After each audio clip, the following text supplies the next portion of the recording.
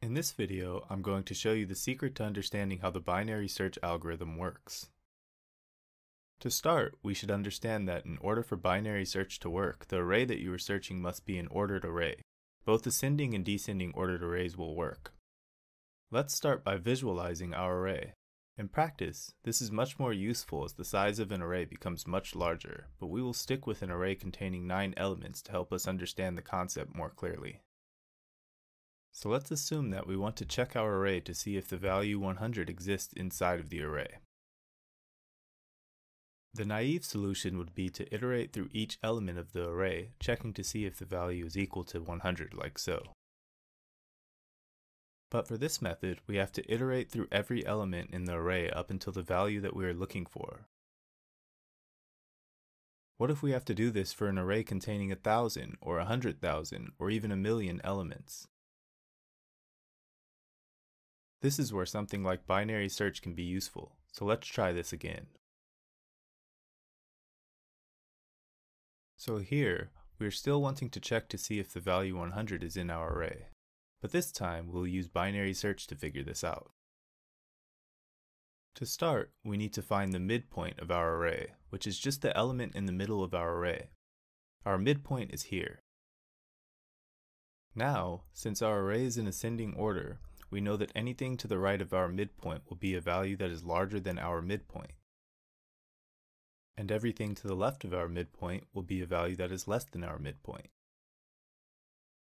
So we need to figure out if this number, 100, which we are searching for, is greater than or less than our midpoint. This will tell us which side of our array our number is on.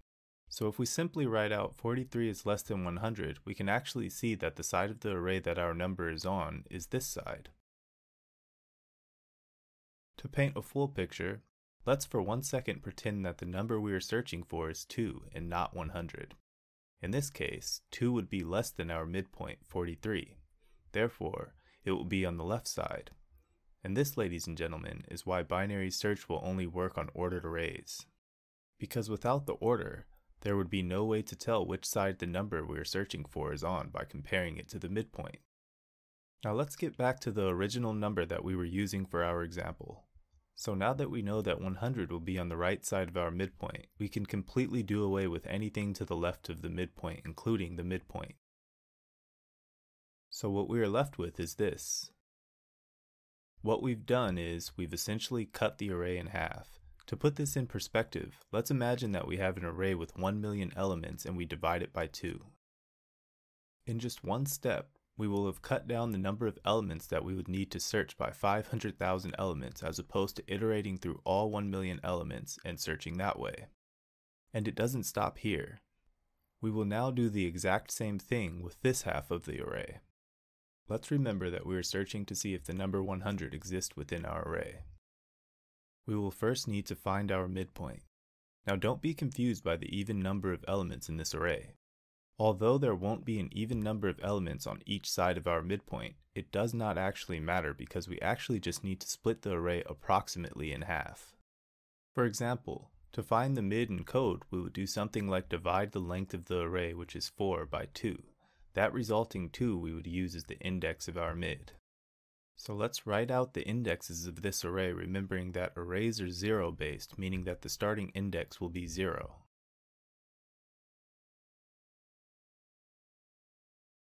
And if we take this resulting 2 and see what value it points to, we see that our mid is 100, which is the number that we are searching for. So in that case, we would be done. We have found our number. But to prove that which one of these we choose to use doesn't actually matter, let's explore what would happen if the mid 54 were used. Is the number that we are looking for greater than or less than our mid 54? Our number is greater than 54, so that means that we can get rid of the left side. And what we are left with is an array containing only 2 elements, which again is an even array, so we have no way of determining which one we should choose as our mid. Let's see what would happen if we use 124 as our mid.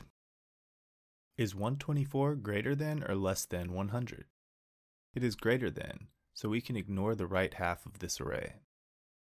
Now we are left with an array containing only one element, so our so-called midpoint can only be this element. And this element is the number we are searching for, so we are done here. So as you can see, regardless of if you have an odd array or an even array, as long as it is ordered, the searched for element will be found if it exists in the array. And that, ladies and gentlemen, is how binary search actually works and why it is useful.